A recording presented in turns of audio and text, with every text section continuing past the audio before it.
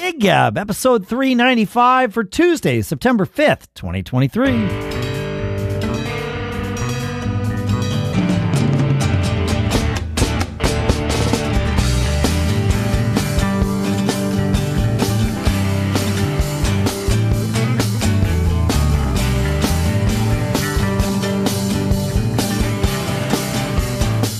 Greetings, folks, and welcome to Gig Gab, the show by, for, and about working musicians. Sponsors for this episode include factormeals.com/giggab50, where you're going to get 50% off. We'll tell you exactly how to do that and why you're going to want to do that in a little bit. For now, here in Durham, New Hampshire, I'm Dave Hamilton. Here, back in Napomo, California, it's Paul Kent. How are we today, Mr. Paul Kent? Doing pretty good. Had a nice, busy weekend. Did get Labor Day off, and actually had the Saturday the weekend off. So I played Wednesday, Thursday, Friday, and Sunday. Good run. No house record gigs. All either solo acoustic or small band gigs. Yeah. And it was fun. Got a lot of good music in. A beautiful weekend, and I kind of like the clicking over the seasons philosophically. Like, it's officially when the weather starts to change, but I like the idea that September, kids are back in school, pace of life seems to change a little bit, and I like that stuff. Yeah. I mean, you're right. Officially, it's like the 21st to the 22nd or whatever when we become fall. But yes, with kids being back in school, even though I don't think either one of us has kids that are in school anymore, there's still that, like, it is a change of pace, sort of, it for society. And so, yeah, there's definitely that. We had the best weather over Labor Day weekend that we have had all summer. It didn't rain. Maybe it rained like at 2 a.m. on Sunday morning or something, but otherwise it was sunny and like in the 80s during the day and down in the 60s at night. It was the weather New England frickin' deserved after the summer that we've had. Yeah. And it just kind of worked out that I didn't have any gigs Friday, Saturday, Sunday, Monday. Sky, our daughter's home from Italy where she lives, so she's here. Her home is in Italy. My home's here. But she's home for a few weeks, and it was really nice to kind of have the weekend to chill. We didn't go nuts doing anything. But I did have a gig on Thursday night. I actually had two gigs. I had to make Sophie's choice.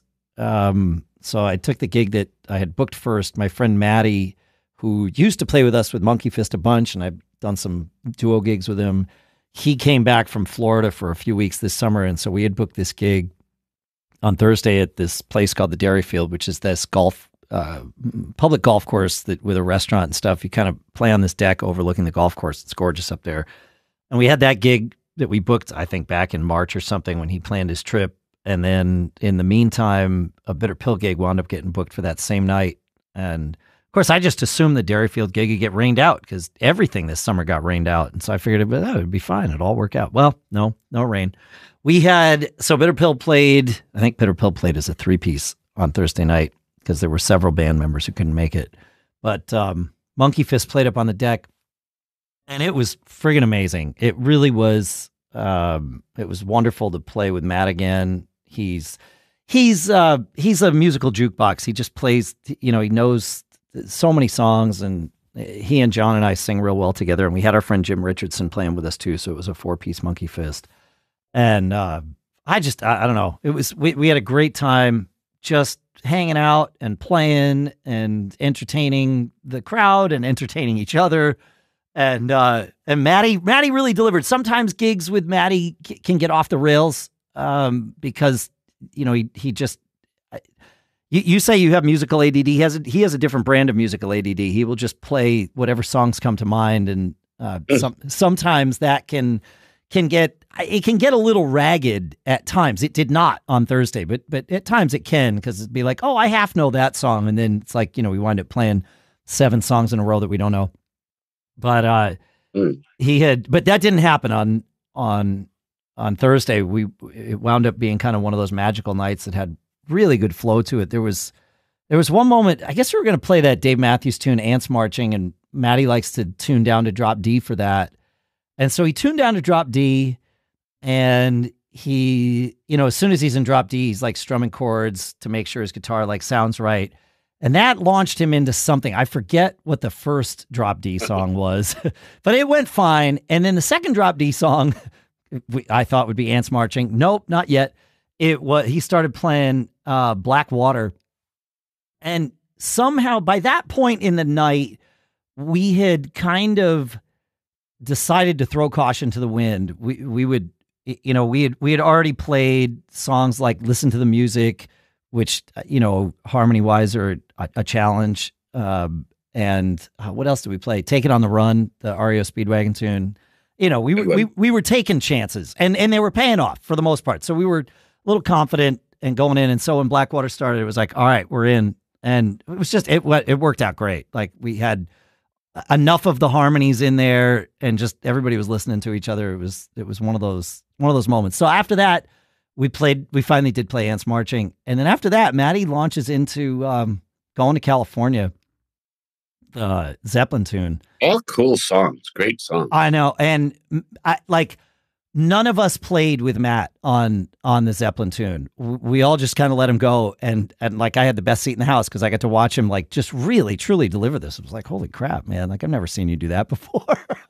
And this guy standing by the stage, he was kind of like walking by, I think after smoking a cigarette or whatever. And he just kind of stopped and stood there and watched Matt do the whole thing. And when it ended, he's like, oh, that was really cool. And I looked at him. I'm like, yeah, that was really cool. That's cool. Yeah, it was fun. It was a really nice gig, and it was nice to get to hang out with Matt again before he heads back at the end of the month. Any Jimmy Buffett this weekend? We didn't play any Jimmy Buffett this weekend. We would normally there are Jimmy Buffett songs in the Monkey Fist set list, but we didn't get to any of them. And that, of course, the Monkey Fist gig was Thursday night, so we certainly didn't know at that point that Jimmy had passed. I don't think he had. I think it was like Friday that he passed or something. But no, We did not know. So, did you play any Jimmy Buffett songs this weekend? Everyone I know. And how many is that? Yeah. So we play. Let's see. So I play solo. I'll play Pirate Lifted 40, and he went to Paris. Yep. I play come Monday. I play with the Coffee House band. We play Margaritaville, of course, and a really cool one called Elvis Presley Blues. That actually is a Gillian Welch song that Jimmy recorded. That's cool. Too. Yeah, I don't know that one. Yeah. He had a fascinating career, obviously. Fascinating life. Fascinating life. Yeah. I mean, as he. I think he only had that one song in the top 10, but we've talked about this on the show. He lived and breathed that whole aspirational life where he would go on stage and most of the people that were there wanted to be him. And we talked about him in cargo shorts, right? I mean, he sort of epitomized that whole thing and with the faded t-shirt and cargo shorts, and he made it work, and then Sammy stole it from him. And I read. Did you read the Bob Lefsetz tribute to him? I did not yet read Bob Lefsetz's tribute to him. Excellent. Yeah, I'm sure it was. I'm waiting, and I just saw it come in. I was waiting for the reactions, the responses to Bob's thing, because there's always interesting people who respond when a prominent figure in the music industry passes, and so I'm curious to read those, but I haven't read them yet because we're here recording. So there's not a bad thing said about Jimmy Buffett. I mean, Paul McCartney talks about how great he is, and pure musicians talk about how great he is, and I mean, a life well lived. I'll tell you, for a guy that had that much success in that many different realms, not to have more people taking shots at him is an amazing thing. That's fair. Having anybody taking shots at him. Yeah, it's fair. Yeah, no, I never met him or encountered him. I never even saw him live, but everybody that talks about him says that he was a really genuine kind of guy. And and great legacy. Yeah, he owned a friggin' island. I mean, he did pretty well with his whole, aspirational brand. He built that up pretty good. I think Sammy Hagar's tribute was fascinating. I'll paraphrase it because I don't have it right in front of me, but it was something he talked about when he met Jimmy the first time, and it was after Sammy had decided to embrace the beach bum look on stage as well. And Jimmy said, "Oh, I know you. You're the guy who's trying to come for my job." And Sammy laughed and he says, "Of course, Jimmy. We all want to be you." So, you know, yeah. Good stuff. Yeah, man. Yeah. Did you play any Smash Mouth this weekend? Did not, although, like, that band is from San Jose, and so a lot of people with first-hand connections to Harwell, including one guy who I'm actually pretty good friends who actually was the last touring lead guitar player for Smash Mouth. Oh, wow. And so, yeah, he was hit quite hard. And again, another guy who had kind of really a good guy reputation, like, didn't pretend to be anything he was not. Got it. Was good at what he was, and just, did it. Greg Camp, who was another founding member of Smash Mouth, again, that band is from San Jose. Greg has some really good stories on Facebook that he's been sharing about Steve Harwell that are interesting to read. Yeah. I'll have to check that out. That's interesting. Yeah, he Smash Mouth, I don't know if you booked him. I think it was an Apple developer party, but I remember they played at some party at a Macworld Expo, but I think it was the Apple developer party, not one of yours, right? Could be. Yeah. I never booked him. My brother, I think it was your brother who booked him. I think your brother booked him for the Apple developer party. I think that's right. Yeah, that's right. Yeah. Good guy. They're between them, Christine McVie and Robbie Robertson, it's been, I guess that's the way it's going to be now, right? Yes. Yes. It's going to keep happening. Yeah. That is sort of a fact of life, but you're right. We're hitting that time where a lot of people Harwell was young. He was only 56, right? Yeah. I mean, Jimmy Buffett was young too in that sense. I mean, he was only 76. But I think it was cancer for both of them, right? Is what it's come out as. I've heard skin cancer. Yeah. That's right. Yeah. So liver cancer, I think, for Steve Harwell. For Harwell, yeah, exactly. Well, hey, we got a note from our last episode. Listener Andy was listening to our discussion on tempo, and he shared. He says when Paul first brought up his question, the essence of which was, isn't the drummer the one in the band who's in charge and needs to be responsible for tempo? And he says, I was ready to answer. But then later in the podcast, Paul answered his own question exactly as I was going to, and in the same vein of the discussion with Dave. That is, even if the drummer's solid and unwavering on tempo, but is playing with players, especially rhythm guitar, bass, who are pushing, wavering, or dragging, the band won't sound very good due to this tug-of-war. The push and pull just saps the groove away. So preferably, everyone is in tune with and versed in good tempo and timing. The bands with players that have this common tempo awareness often sound amazing. He says, I've played with tempo rushers, and it's exhausting trying to constantly hold the reins back. And he's a drummer, by the way. He says, he goes into some stuff here, which will get us into some gear gab, which I like. He says, so thank you, Andy. He says, it seems like both of you guys manage tempo mostly by feel and do reasonably well, apparently. I used to play this way, but got frustrated listening back to gig recordings and shuddering at what I thought sounded good during the gig, but not so much later on when I listened to the recording. He says, so I now take a different tact and remove all the guesswork. I use Live BPM, which is an app on his phone mounted on his hi-hat stand, along with a Tama Rhythm Watch metronome with pre-programmed tempos for every song we play. He says, the Live BPM app is just on all night long and is an easy way to check in. For those of you that don't know about Live BPM, we'll put links to all this stuff in the show notes. Live BPM will listen to what's happening and show you what it interprets as the tempo. And it's really very good at doing that. It sounds kind of magical, but it actually works really, really well. So he leaves that on. He says, my set list has tempos listed for every song. I click in for the whole band starts, or I start a quick, quiet hi-hat click at the proper tempo for guitar or another instrument when they start the tune. Collectively, the band can officially decide that we want to change the tempo of any particular song, but the aim is to not have to guess or risk starting a song that's not at the agreed upon tempo. Agreed tempos are most commonly the same as the original album recording.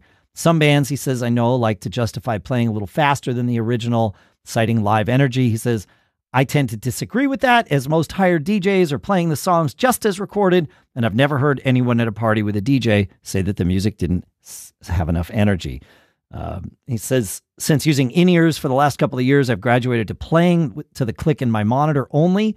I use the same Tama rhythm watch connected through my Rolls PM50 monitor amp. Again, links for all these things in the show notes. I use this for most songs, but not all. For some songs, it's either not needed or I'll turn it off if it's ever getting in the way.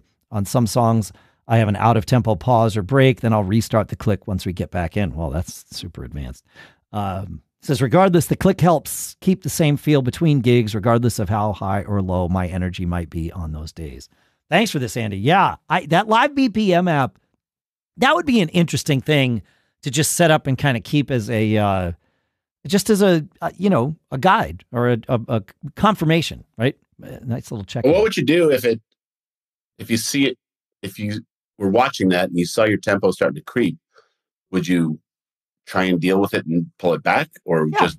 I probably would. I mean, if I saw it, yeah. I mean, it's not like sometimes you notice that, right? You feel the tempo starting to creep, and it's like either, at the very least, unless you want it to creep, but if it's just happening and you're like, wait a minute, I feel like this is faster, then I'll just kind of tug on the reins a little bit and at least keep it from creeping more, right? It's not always a good idea to slow back down. If it's creeping up, slowing back down, depending on the energy of the room, that can be sort of an energy suck. So it'll be like, all right, let's not let this get any farther away from us. So yeah, I think having that live BPM app in the right scenarios would be, just an interesting data point, right? Like, are we drifting? Where are we on this tune? I think that's interesting. I like it. Are you pretty good if you know a song's supposed to be 110? Are you pretty good at pulling 110 out of the air and just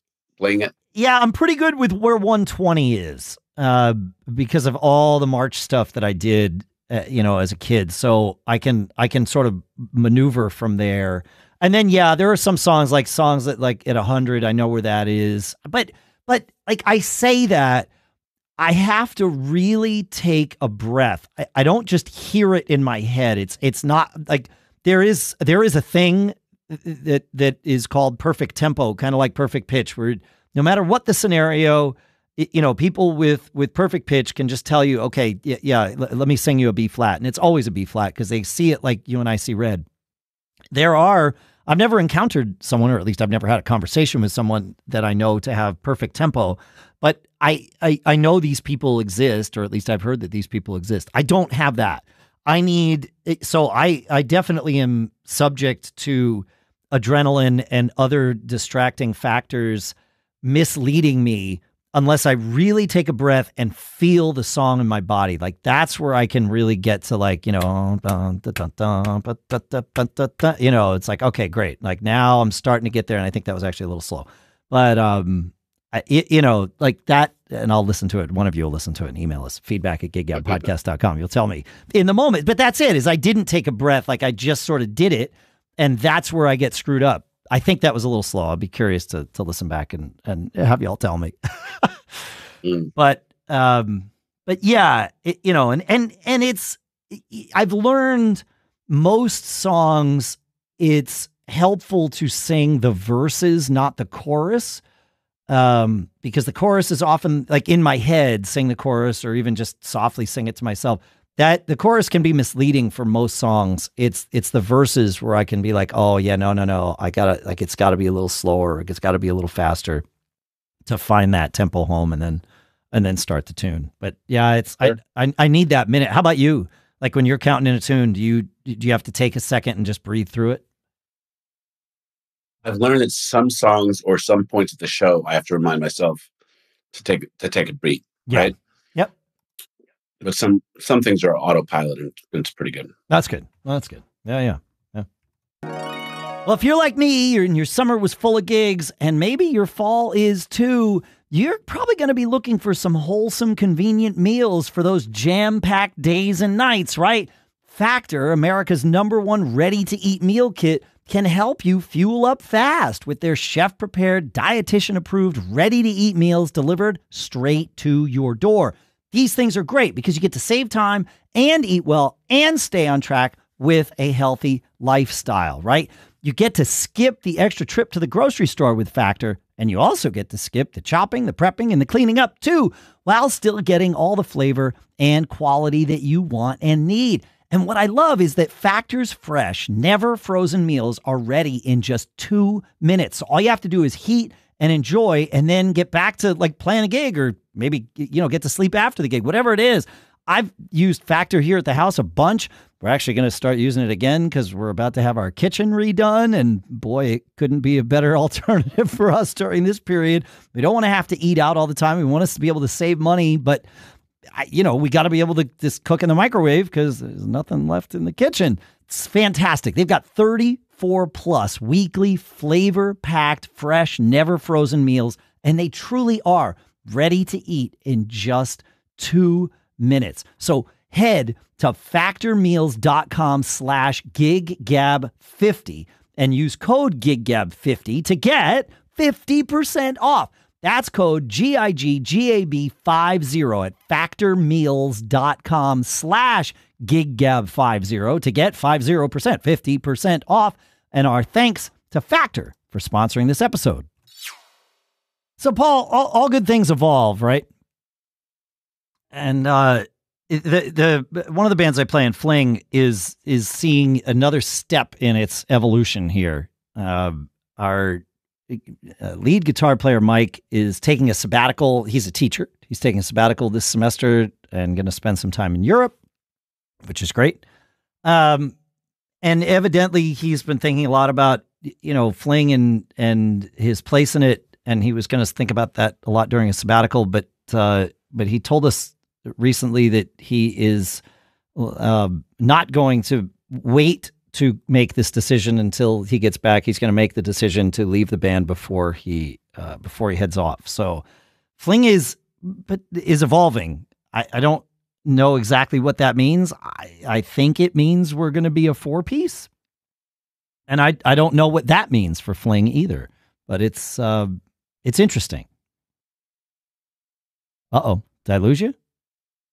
I think I lost him after all this time. Amazing. Oh, you're here. Here, I'm here. Okay, great. I have questions. Yes, man. Yeah, I was shocked by your silence. Yeah. So Mike is a founding member of Fling? Mm-hmm. Well, I mean, I think so. I would call him a founding member of Fling. I was not a founding member of Fling. I was brought in a couple of years into Fling's, maybe a year and a half into Fling's story. Yeah. But Mike certainly it was there before me. I think he's a founding member of Fling. Yeah. And he was definitely there through, what I would call, Fling's had steps in its evolution. We had the beginning of it where when I joined, it was really just like bowling night. I had just moved to New Hampshire. I was introduced to these guys. It was like, great, people my age, my demographic, they live in the neighborhood. This is amazing, sure. Right? And wasn't gigging. I was gigging with other bands. This was just like one night a week we'd hang out. And then we started playing gigs, and then Fling evolved into a very, powerful juggernaut of a, local seacoast of New Hampshire bar gigging band. And we were playing, 2 to 5 times a month. And we were a well-oiled machine. Like Fling was out there kicking ass. It was great for a number of years. Like it was one of the most successful, sustained gigging experiences of my life with a given band. I mean, it was probably 5 years, 6 years that Fling was just out there, just like nonstop, pretty much. And and we were, we were great. Like we really got to a point where we were great. And Mike was responsible. I mean, obviously he played in the band, he sang in the band, but he also was the one booking 90% of those shows. So, he was instrumental in making that happen, both at the gigs and to set up the gigs. And then we hit like COVID and obviously stopped playing, but Fling had started to sort of peter out a little. Like the intense gigging had started to peter out. Aaron had moved out of the Seacoast, so it wasn't quite as convenient. And then COVID, obviously pressed pause on that. Yeah. But then even during COVID, me, Mike, and Russ Miles, the guitar player, the three of us were all teaching at the University of New Hampshire that spring of 2021 when and the university was doing I called it rapid PCR tests, right? Because we were able to submit a test at 9 a.m. and have the results by like 11 o'clock. And so we would do our PCR tests, and then on the same day we coordinated our days so that we all felt comfortable coming to the studio and jamming, and which was great. Yeah. That was probably the best part of that teaching experience for me, quite frankly, but that's a whole other story. But next question though. Yeah. Got another many more questions. Yeah, go. Sorry. How long, if you looking back, how long have you been aware something's going on with Mike or something's coming about with Mike?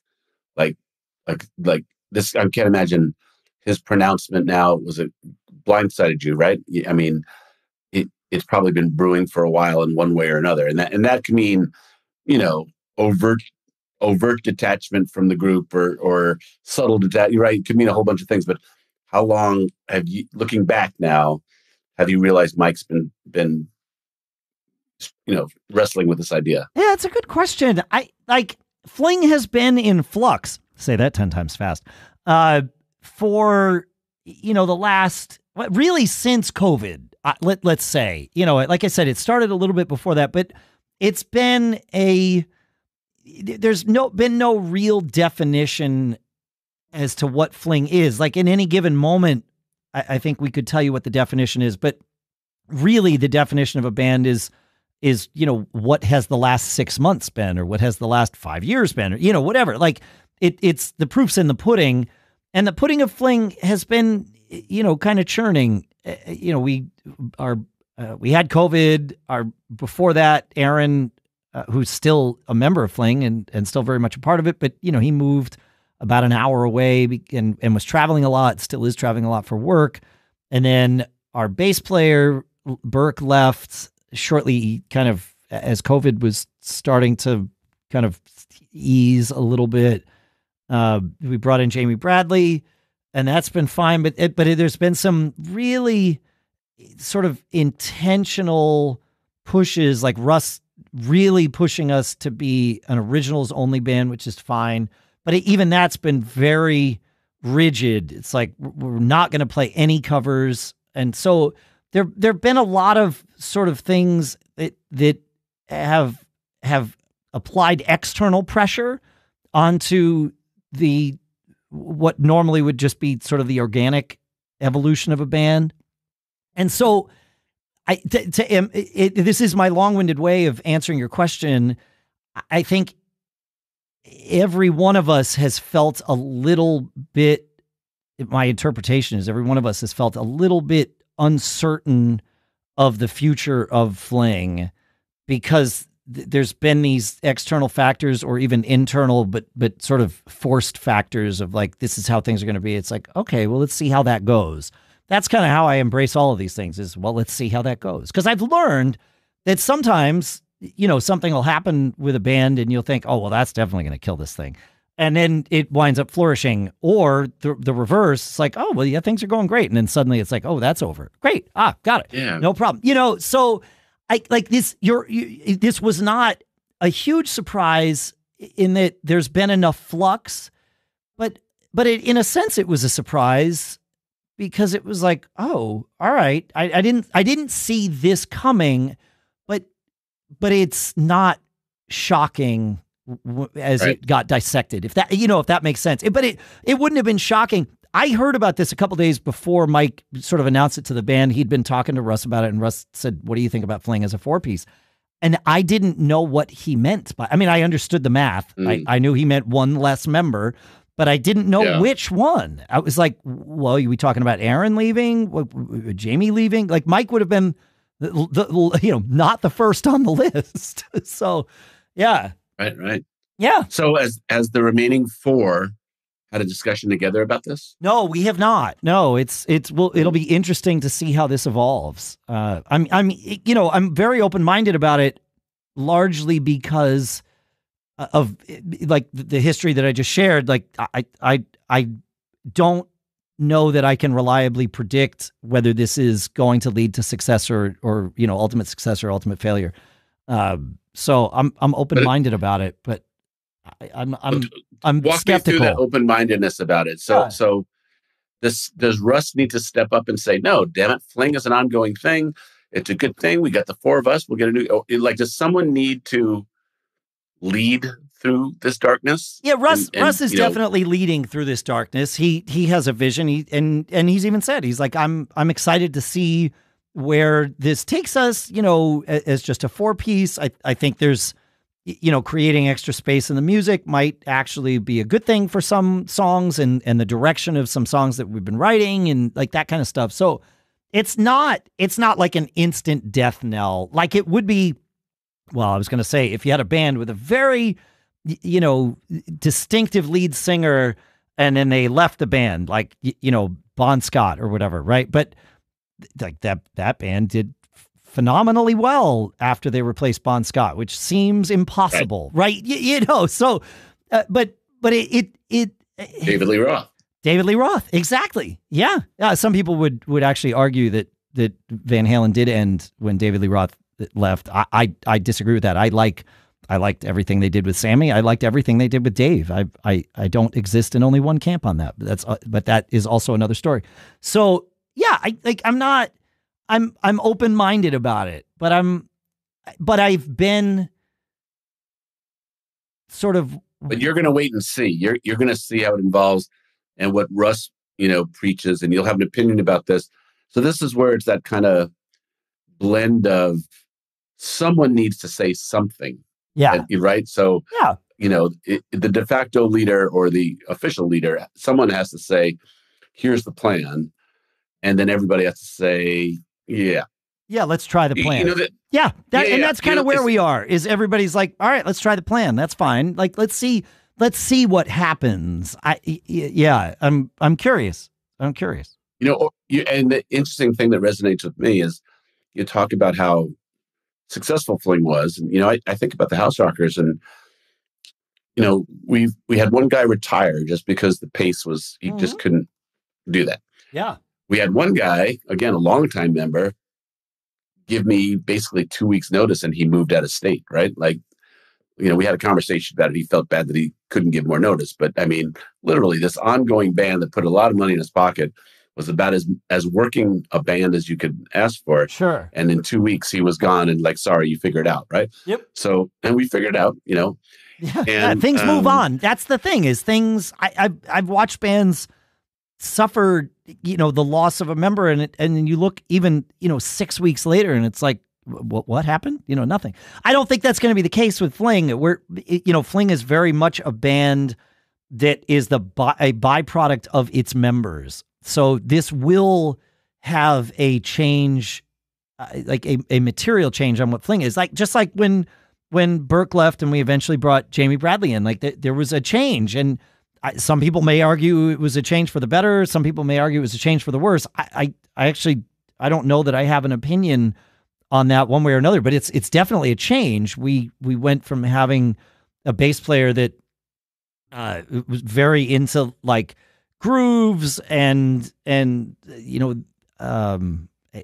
jam oriented material to a very pop oriented bass player that is also an amazing songwriter. And a great singer as well. So it's a change, and depending on what kind of music you like, you may say it's good, you may say it's bad. So, I think I think there will be a musical change with Mike's departure too. I know there will, because Mike was the one responsible for most of Fling's like high energy, four chords and the truth kind of rockers.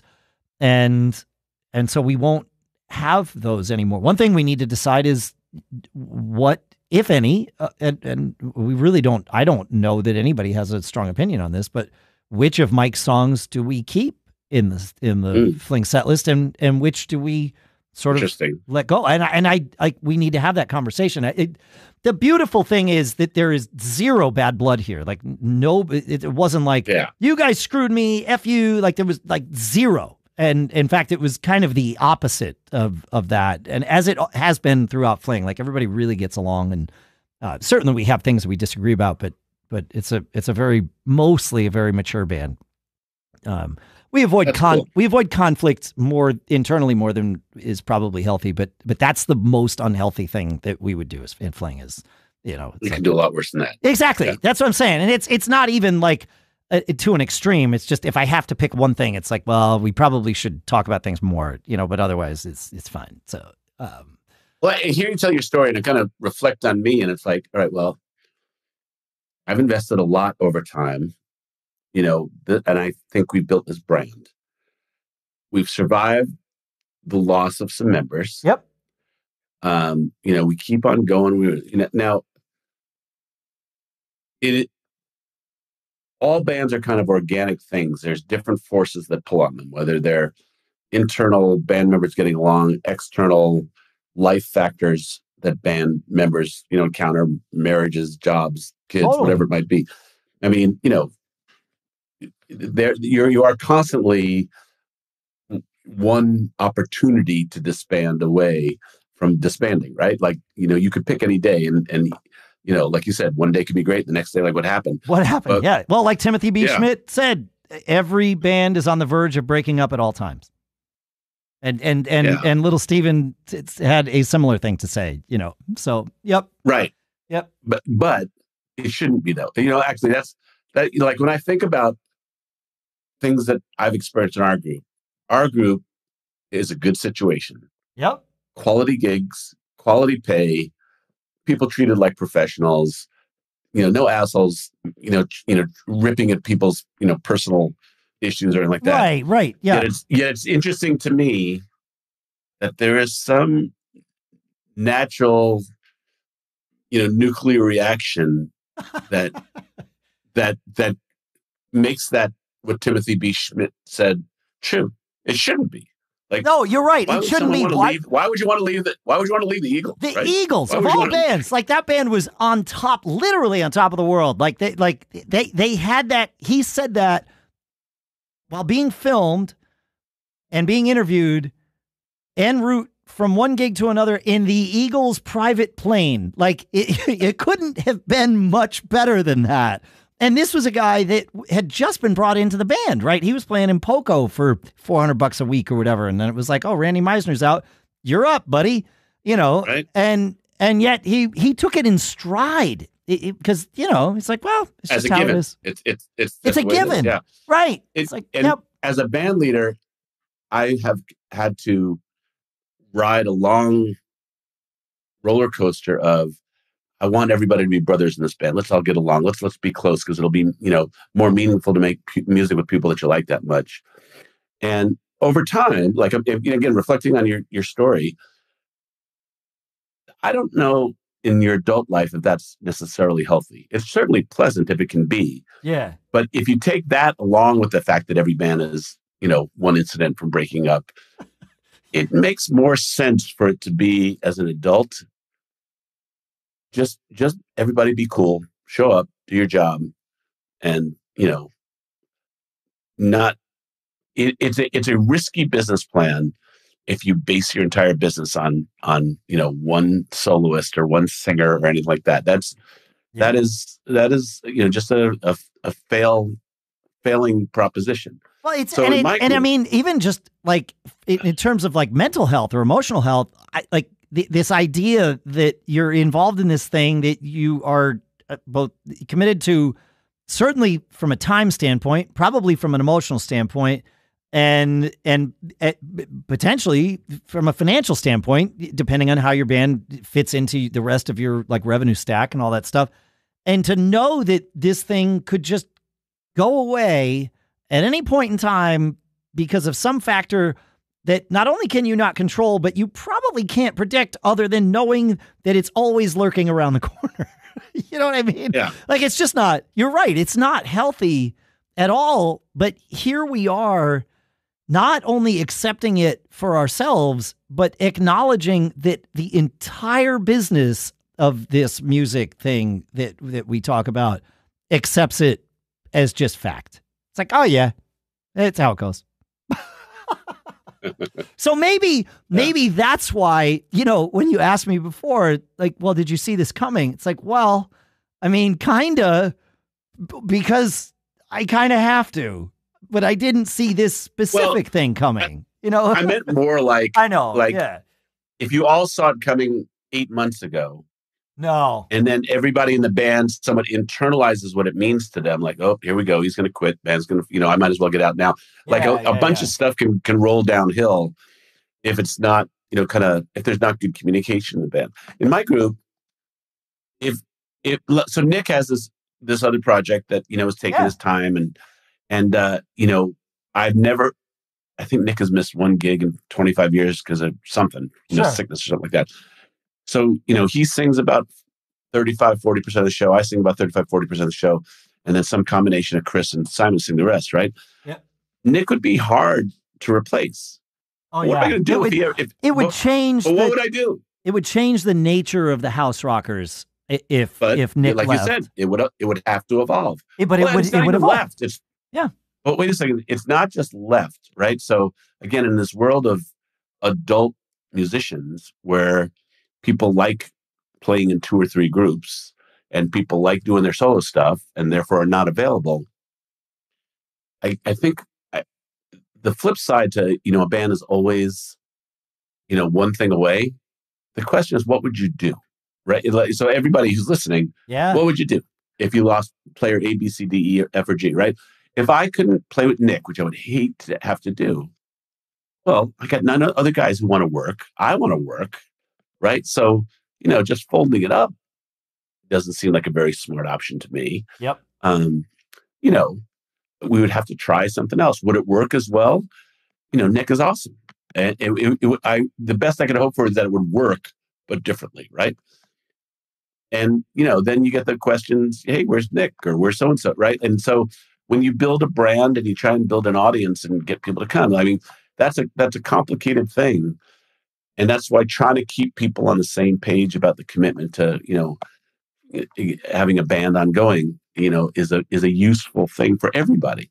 So you can build your band as a bunch of replaceable parts. You can build your band with a bunch of plan Bs. If so-and-so doesn't show, we'll play these songs. I think it's probably a healthy thing to know, you know, if your plan Bs have any life to them, right?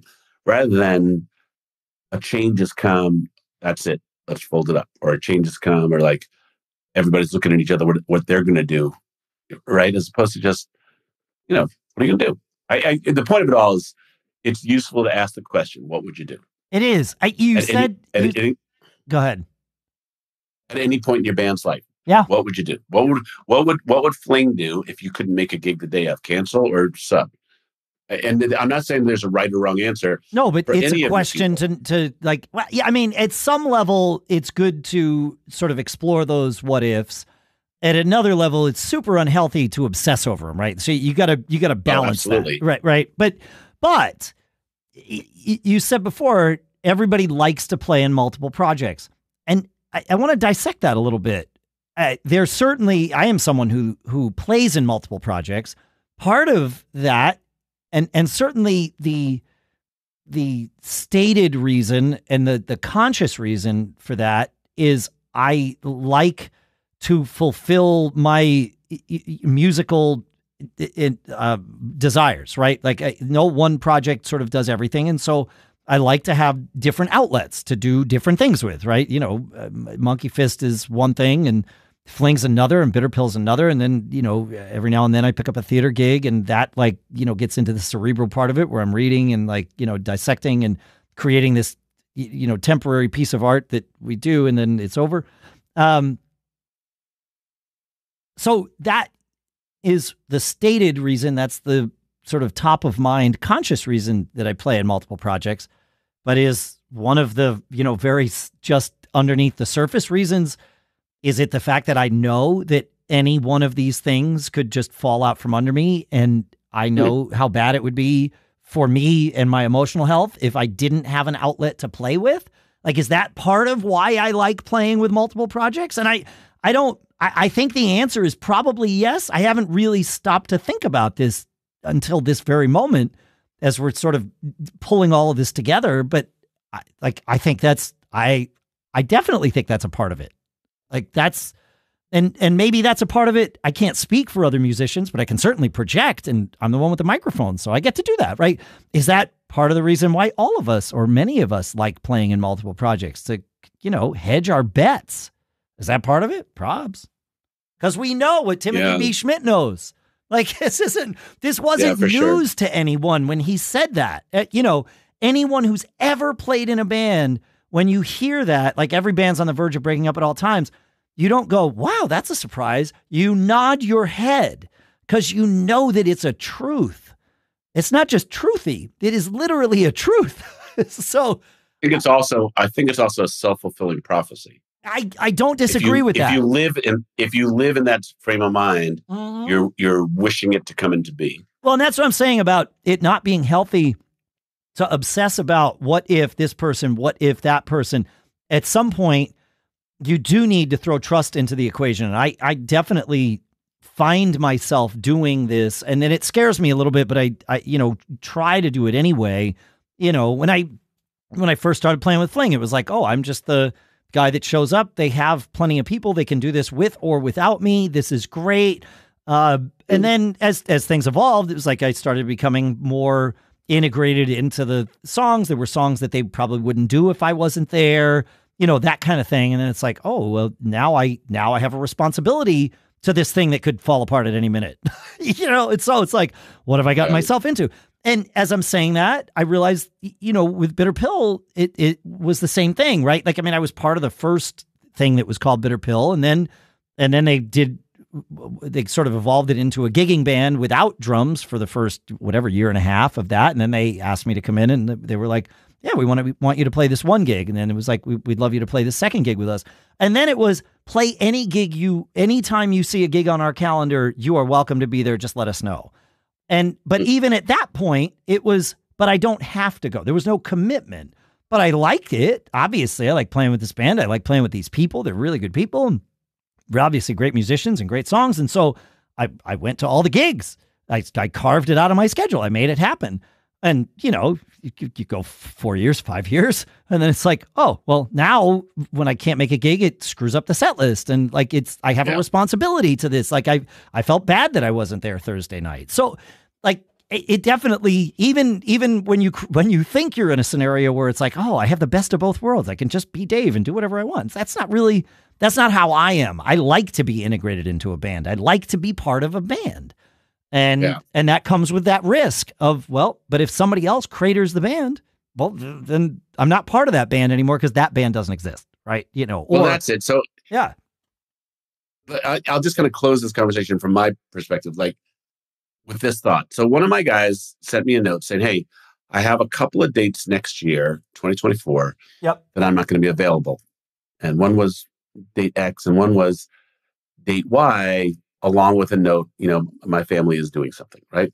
Okay. And so I sent back a note saying, is the other date a musical conflict? And the answer was yes. Someone has asked me to do something. Is it a problem? Or do we have anything, brewing? And it's for next October, I think. And I said, well, here's what typically happens in that moment. And here's my gospel. I just lay it out every time, even though everyone in the band has heard it every time. I lay it out again. I'm like, listen, if all 10 guys in this band pick 1, 2, or 3 dates a year where they want to go do something else, and either that means that we can't work or we're going to have a sub and therefore we're less good than we can be, we really don't have, a reliable group to put on stage every day, right? Yeah. And this was the rhythm section player where it's really hard to sub our rhythm section guys. And I was like, if I have to turn something down now because you're not going to be available, I have 5 guys in this band that make their living from playing in the house. Part of it comes from gigging in the House Rockers. They can't work that night, or they may not work that night, and that's a tough thing. If I had 10 guys doing this, and we were turning down a lot of gigs, those guys are going to go find something else to do, right? Yep. Or everyone's going to find something else. So it is. This supports Timothy B. Schmidt's premise, like the very fragile thread that holds a group together is based on the common commitment. So what we've always said is, you got to really know who you're getting into bed with when you ask a guy to join your band. Does he have the same commitment level? Have you told him what's expected in terms of when you can take something else or any of those types of things? I'm not saying that there's a right or wrong. I'm just simply saying if it's not clearly understood the implications of saying I can't do a gig. Some bands are like, hey, we got a gig offer. Everybody available? Yes, good. No, good. And no problem. That works that's for right. everybody. Yep.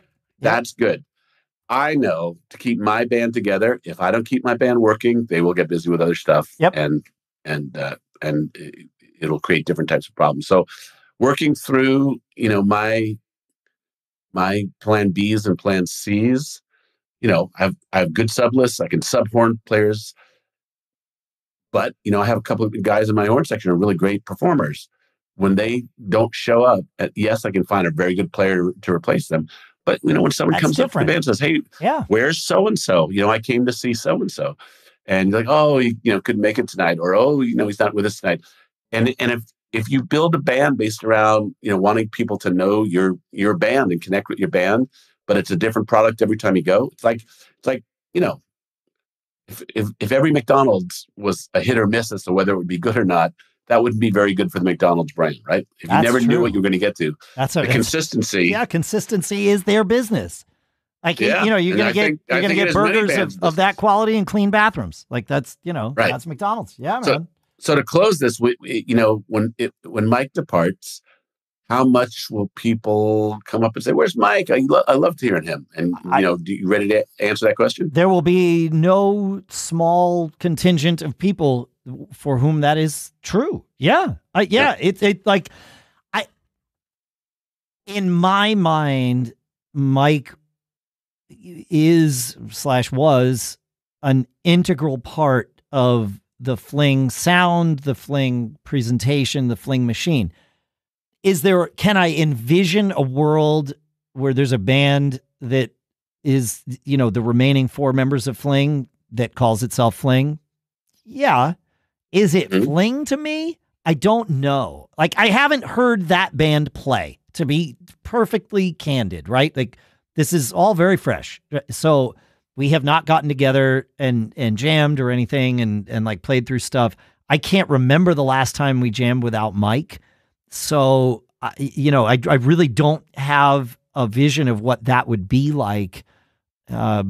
So yeah. And then it's not just musically, it's the energy of it all, right? Each person brings a different element in, and it's going to feel like we're flying in the missing man formation no matter what, like for a while and maybe forever. So I don't know, but then, and this is probably the part that I don't know if I should have been talking about any of this, but this is the part I definitely shouldn't be talking about, but I'm going to, then there's the part of like, it's like, okay, well, if this does mean that Fling is going to sort of, whether it fizzles out or simmers down to being a non-gigging outfit, maybe Fling just becomes a recording unit. It's like, well, then it's like, oh, well, that's kind of nice. Less contention for, my time for Bitter Pill gigs, which is, there's a lot of those. And we really, that band's kind of firing on all cylinders. And so is that a good thing? I don't like on the surface, looking at it through,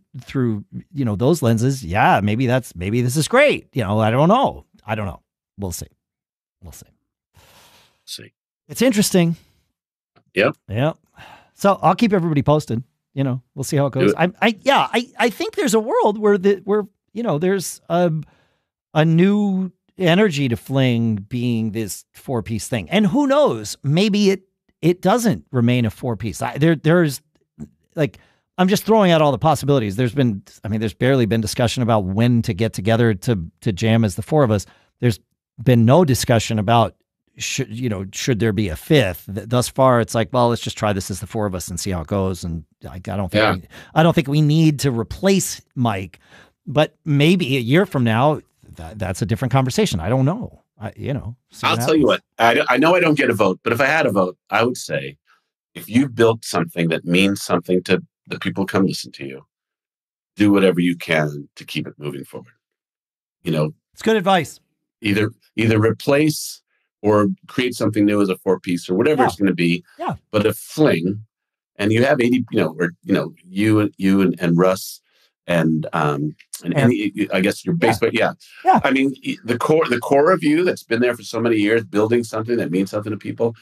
Why would you let that just go up into the ether? That just doesn't make any sense to me. Yeah, I don't want to. Like, as you're saying that, it's like, no, I really enjoy playing music with those guys and playing the music that we create as Fling. I enjoy playing that with those guys.